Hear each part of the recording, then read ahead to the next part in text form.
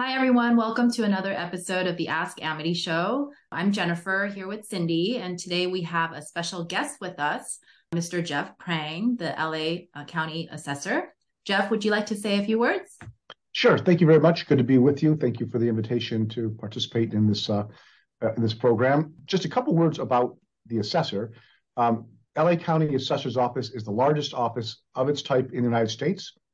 We are not the folks who collect taxes. We are responsible for property valuation. The tax collector is the one who's responsible for collecting the taxes. We're responsible every year for assessing the value of about 2.5 million real property parcels and business assessments annually. Its total value is about $1.9 trillion in assessed value, not market value. And it generates about $19 billion.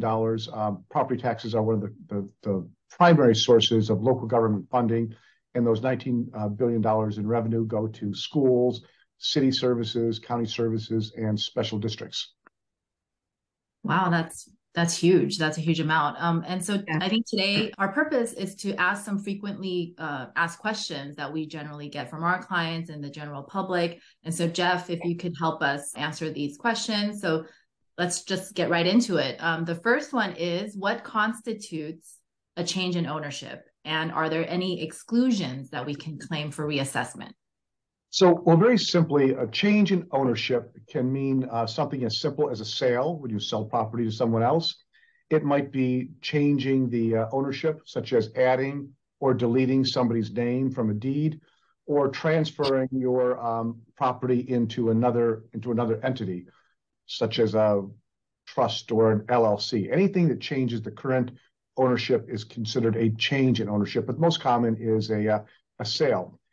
There are exclusions that will help save money on property taxes. For example, there's exclusions that will prevent not just property taxes, but a reassessment. To that point, there's exclusions for transfers between spouses or domestic partners, parents and children, grandparents and grandchildren. Also in terms of transfers involving trusts and legal entities, although it's really important for property owners to research the requirements for an exclusion that they hope to receive in advance, because a lot of these things are very, very complicated and require very specific responses. If you don't meet the eligibility terms precisely, that will often result in a reassessment. So just to clarify for our audience, a lot of our clients are coming to us to make estate plans. They're setting up revocable living trusts. So, they own the property and they're creating a trust to transfer that property into that trust. In that scenario, would that be considered a change in ownership?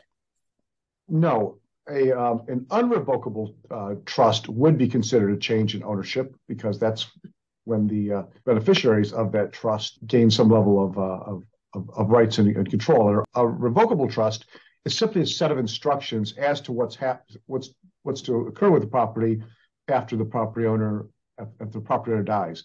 So that doesn't become a transfer until the maker of the trust passes on. Okay.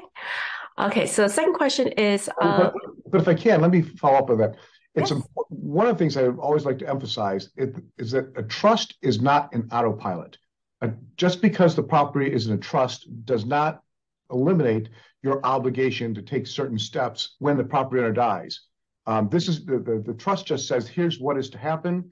The recipients of that trust are still required to take proactive action after the property owner dies in order to affect the intent of that trust. That's right. And we always try to remind our clients of that very same fact, is that it is a living, breathing document and needs to be revisited every so often. But confusion over trusts present some of the biggest public service issues that we deal with in my department, because a lot of people just assume that trust is autopilot and that everything that needs to be done upon the death of a property owner is being taken care of. And they end up getting a supplemental bill that they're not supposed to get because they didn't take the actions that they're required to. That's right. It's really important to remember that it is definitely important whenever you're dealing with property and changing ownership and putting properties into trust, or when an owner passes, there are actions that need to be taken after that. So our second question is what our clients ask us a lot is, so in the scenario where my siblings and I inherited my parents' property, do we all need to claim the property as our primary residence to avoid reassessment? No, only one of the children are required to move into the property and file the homeowner's exemption or the disabled veterans exemption in order to claim that benefit. But it is important to know that somebody does have to occupy that home within 12 months and file the homeowner's exemption in order to be eligible. It is over time, if the original if one child doesn't want to live there anymore, another one does, you can continue to transfer the eligibility to a sibling as long as one lives in the home.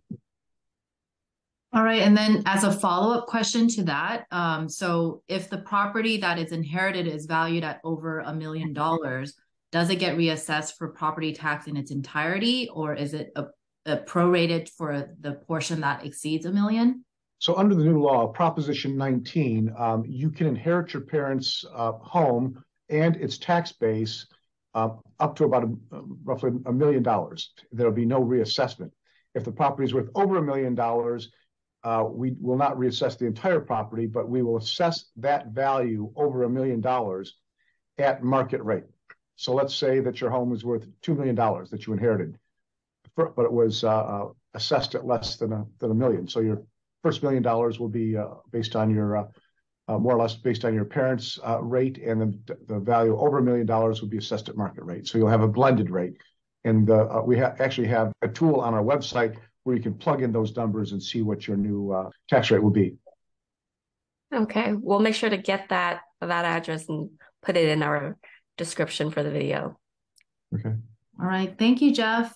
So that ends our first part. We'll have another part of frequently asked questions with Mr. Prang. And thank you for watching. As always, if you like our video, please subscribe, and then we'll continue to answer your questions. So feel free to leave a comment. Thank you very much for watching, and we'll see you next time.